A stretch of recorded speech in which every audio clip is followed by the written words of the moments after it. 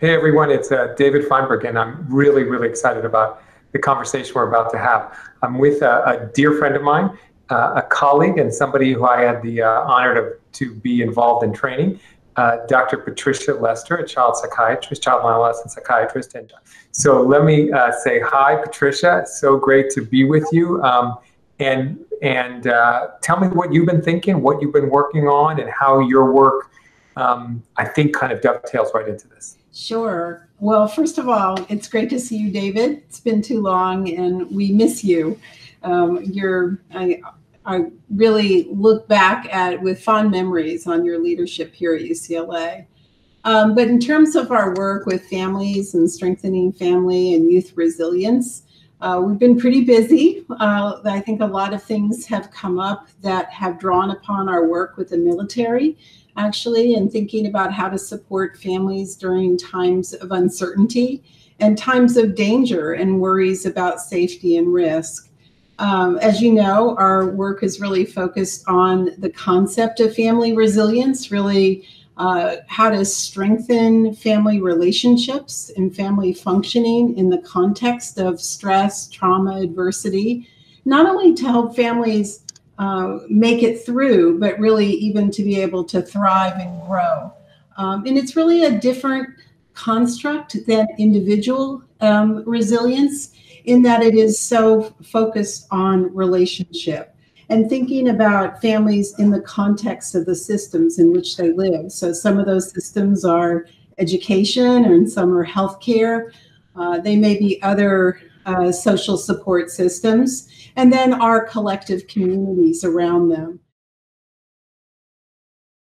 Explain the program, and then let's talk how it is with COVID. Because your results have been spectacular, and I just want people to get to know what you're talking about. Absolutely. So our program is called Families Overcoming Under Stress, which the acronym is FOCUS. And really, our approach has been in participation with military installations, military families, military providers.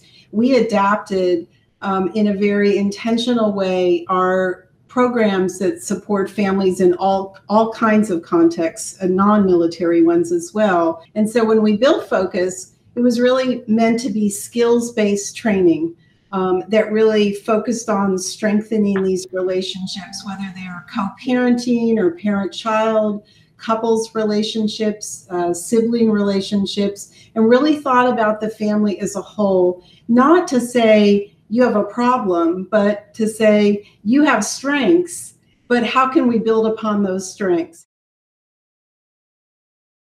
What kind of skills do you give them when you say communication or resiliency or building on strengths? Like, what are some of pretend I'm one of those people. What would you be telling me? Hey, you're good at this, and if you practice this, you get better. Right. Well, there's several core components. So one of the things we do is we personalize what we do. So we screen people and use real-time customized feedback to work with a family to pick out what it is that their family may be already doing well and is something that they may need to work on. At the heart of our work in FOCUS is helping the family build a story, make meaning out of adversity. I think that's a really important lesson for right now too. So we individually work with the families to help them reflect on what they've been through in the past, because we know that stress accumulates, but resilience accumulates too. But also to look at where they are right now and make a family plan. So being able to do that reflection, to have empathy and listening, reflective listening across the whole family system, to allow the children to tell their story is often really important in helping the family move forward and be able to problem solve together, to be able to set goals together, to be able to regulate all the ups and downs in terms of their emotional life. So we work a lot on skill development around emotional regulation, emotional awareness, and how that informs communication. Families who've been through trauma and loss, we help them work with trauma and loss reminders, the kinds of things that really can split a family apart and interrupt kids' development. So some of the skills that we're teaching are helping them to be able to have challenging conversations and make a family plan to move forward. That's fantastic. So think about it now today, let's say non-military, these families all over the world are scared about going outside. They're scared about potential economic situations with job loss. There are a lot of families, especially the ones that are working on our team here at Google, have young kids at home and schools are closed. And so the kids are climbing on top of you and you have to do schooling and parenting and work and it's real anxiety and fear because there is really a tiger out there. Those families, what could you say to them to kind of work on their narrative tonight at dinner? How do you kind of do it yourself to make sure we learn those lessons that you've learned in your work with Focus that I could bring to my family or to other families? Right.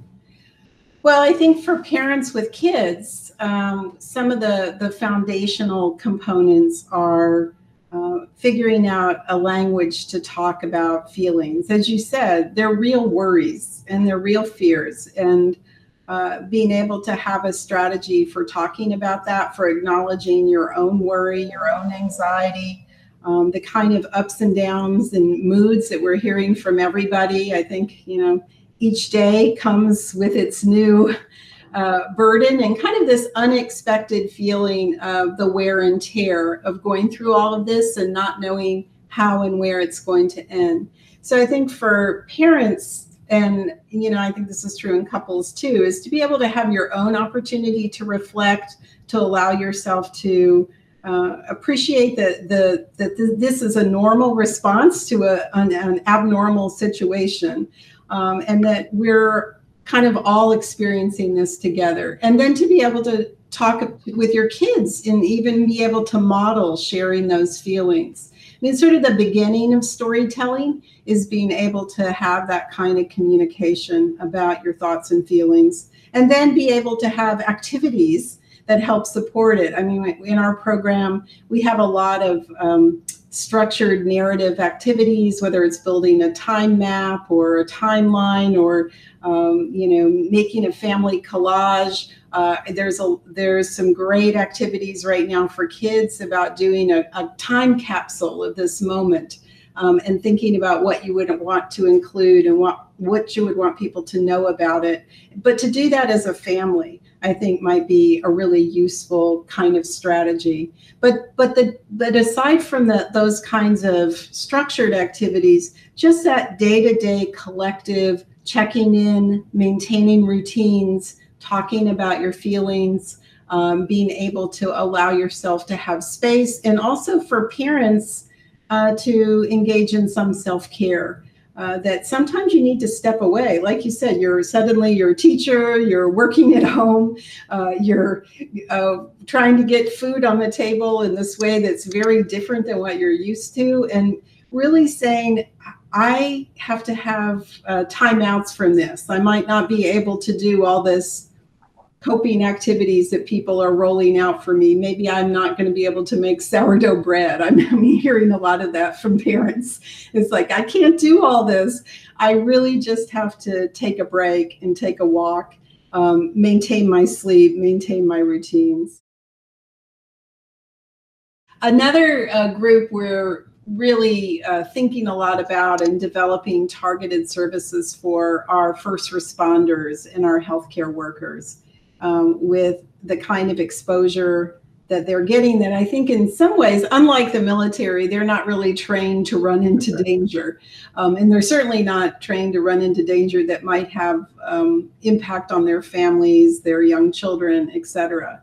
And so and to do that without perhaps the kinds of equipment that they need. And so we're really thinking a lot about how to develop targeted strategies that support them specifically in the kind of professional well-being needs they have, and the potential impact of moral distress and professional burnout, and that we're seeing now, sort of individual reports about. Have you all been thinking about that too?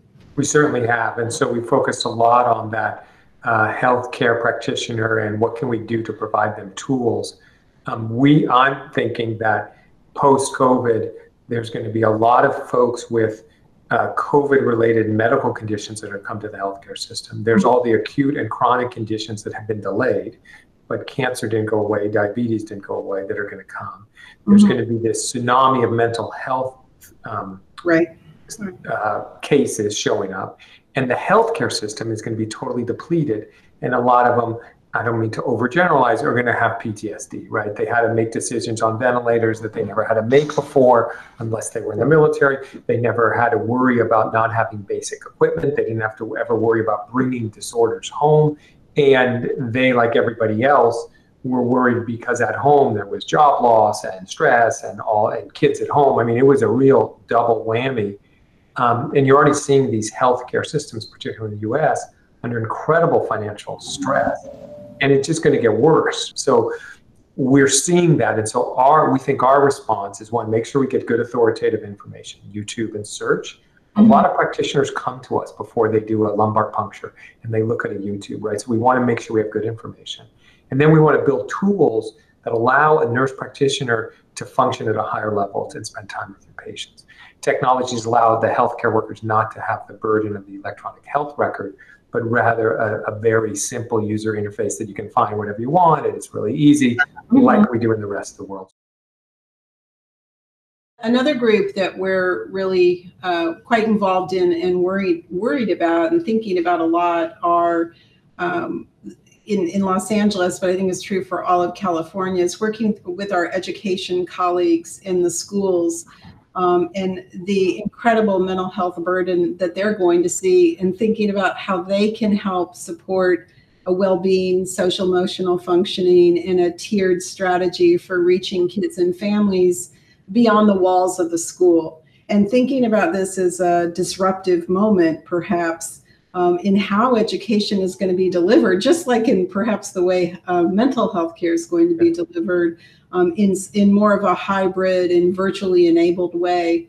But particularly for those kids who've kind of disappeared. I don't know if you've seen the stories about kids that have not checked in virtually, whether they don't have Wi-Fi, they don't have the technology, the hardware to do it, with their immigration concerns, or it's a little unclear, the exact makeup of all the folks the schools who really just don't know where they are, what's going on with them. And that layered on top of health disparities and all the inequities for I think the same population who already carry an adversity and trauma burden. We're quite worried about how to reach those kids and support the well-being that's COVID related, but it's also, there's a long history underneath it. It's everything else too, exacerbated or perhaps revealed by COVID. And oftentimes the school or the soccer coach or the piano teacher is the first one that picks up bruises and protects a kid and calls help when you're suspecting, physical or sexual abuse at home. Those kids, there's more stress at home. With the downturn in the economy, there's going to be more of the diseases of despair, and these kids are just at higher risk. So we definitely got to find those kids and make sure we love them and take care of them. Absolutely. Hey, this was so great to talk with you. Congratulations on your amazing work. I'm always amazed at how you navigated the military. You've been so successful, and I know you've really positively, and the team have positively affected so many lives, and so grateful for that, and so great to connect with you. Congratulations to you too. Thank you for all your good work and your leadership in this area.